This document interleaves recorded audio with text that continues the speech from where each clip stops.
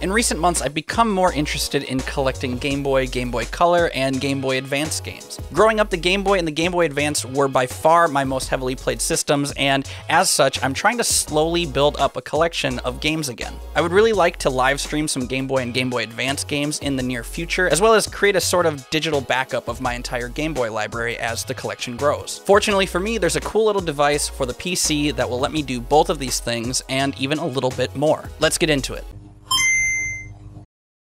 This is the GB operator made by Epilogue. It's a device that allows you to play, backup, and manage save data for Game Boy and Game Boy Advance games. I pre-ordered this device on July 1st for about 50 bucks. It does look like Epilogue is accepting orders for these again, however, don't expect your device to be shipped out until sometime in December. The unboxing experience for the GB operator was pretty minimal. You get some documentation, the GB operator, and a USB-A to USB-C cable for connecting it to your Windows, Mac, or Linux computer. Personally, I really like the design of this device. It's nice and small, so it's easy to throw into a laptop bag and take it with you. The translucent shell and the black circuit board really allows the device to look good in any PC setup, and I also appreciate the sort of rubberized pad on the bottom, giving the GB operator a little bit of grip to your desk. To use the GB operator, you just need to plug the device into your computer, make sure to download and install the Epilogue operator software linked in the description below. Run the software and you'll be prompted to insert a game into the GB operator. Put in your game of choice, click the launch button, and have fun playing your game. Now, the hardware itself is pretty cool, but it's the software that's paired with this that makes it really interesting. From my understanding, when playing games using the GB operator, the game first gets dumped and then is emulated in the app. What's really cool about pairing this hardware with the emulator, I can play my games on the computer, save in-game as I normally would,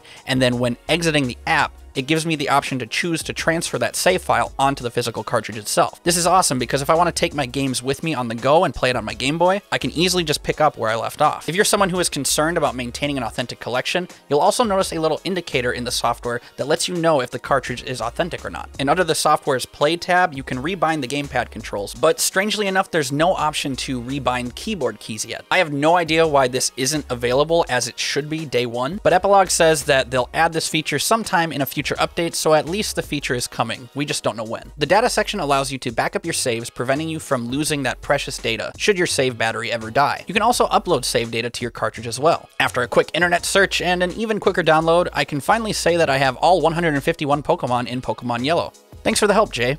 What I personally find to be the most cool thing about this device is not only can you upload and download save data, you can even dump digital copies of your game and save it to your computer. This is an awesome feature for preservation, and it allows you to legally download your own ROMs and use them on other emulators of your choice. There's also an upload game option for those of you making your own game in the homebrew scene, or if you just want to upload a bunch of ROMs onto a single cart. This feature allows you to do exactly that. The GB operator is also advertised to allow you to transfer photos from your Game Boy camera cartridge. However, when I tried clicking on the Photos tab in the software, it seems to be grayed out and inaccessible. I'm pretty sure it's just because I don't have a camera cartridge, but let me know in the comments down below if you were able to confirm this or not. Like I said before, in addition to preserving my game collection, I really wanted to be able to hopefully stream some of these Game Boy games in the future. And I'm happy to report that the GB operator works flawlessly with OBS. The emulator itself is solid, and I had no technical problems capturing footage. The only real downside is that there isn't a true full screen option in the emulator, so you always have a Play, Data, and Photos tab visible. You can always crop it out in OBS or hide it behind an overlay like I did, but it would be nice if I didn't have to find a fix for it myself. Performance-wise, this has been working flawlessly on every game I've tested, whether it be Game Boy, Game Boy Color, or Game Boy Advance. I had no noticeable input lag, no slowdowns that were the fault of the software, and yeah, it's just a simple plug-and-play device that works really well. In addition to some of my minor gripes being corrected, I would also like to see some color or filter options added to the software. Allowing for things like scan lines and color palette swaps would be really nice. In the software, both emulator and device settings are marked as coming soon, so hopefully that gets added in the near future. Minor absent features aside, all in all, I think Epilogue's GB operator is an